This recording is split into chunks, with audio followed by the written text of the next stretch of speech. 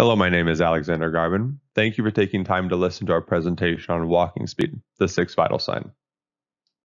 Walking speed is increasingly becoming known as the sixth vital sign, as it is a powerful biomarker for health status and function that can identify patients at risk for falls and other adverse health events. Its use is supported by extensive evidence detailing how walking speed is a summary indicator of multiple physiologic inputs. Walking speed also meets care providers' eagerness for a scientific and objective basis to enhance their referral decisions, because it enables clinicians to both quickly and safely assess if an individual can continue to safely live within their community or if they require intervention, thus supporting more timely and appropriate referrals.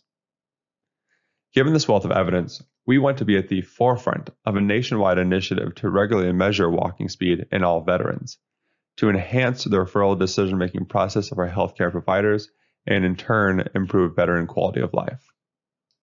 Walking speed's informative power into health status and function can be seen in this illustration detailing how certain walking speeds are associated with different levels of independence and risks for adverse health events.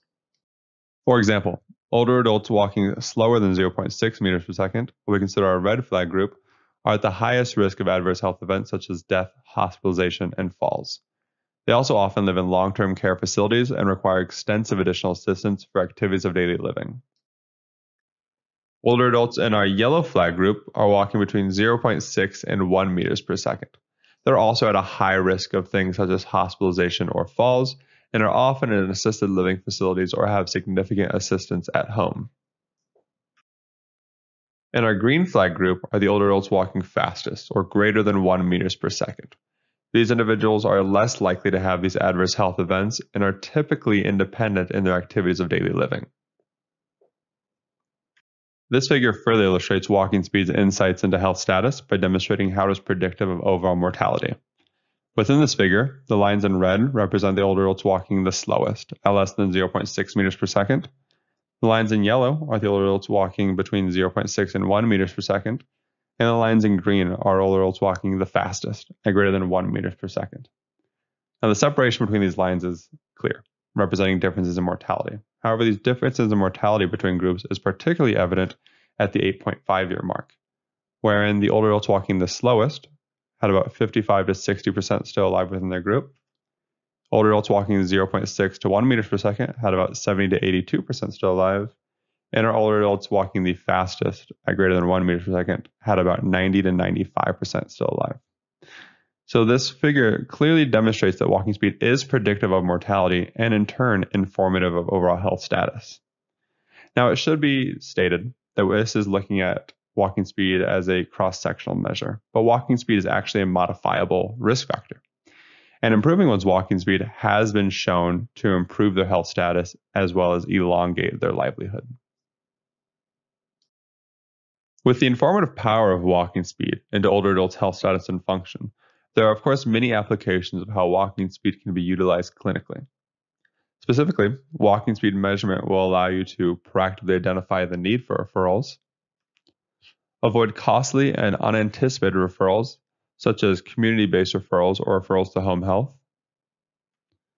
Walking speed measurement will also allow you to align with large VA initiatives, such as the Whole Health Initiative or the Age-Friendly Initiative.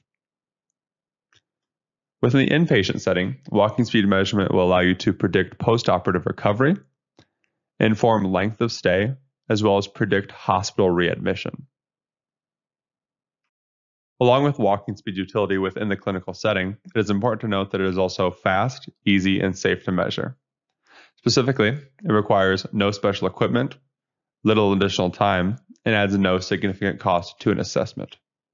The few requirements that it does have are physical space, specifically a 6-meter walkway typically found in a hallway within the clinic, some training, something that we are more than happy to collaborate on, as well as a stopwatch. To summarize, measuring walking speed provides insight into veterans' health status and function, identifies veterans at risk for falls and other adverse health events, can be implemented in the outpatient setting with few barriers, and will lead to more timely and appropriate referrals.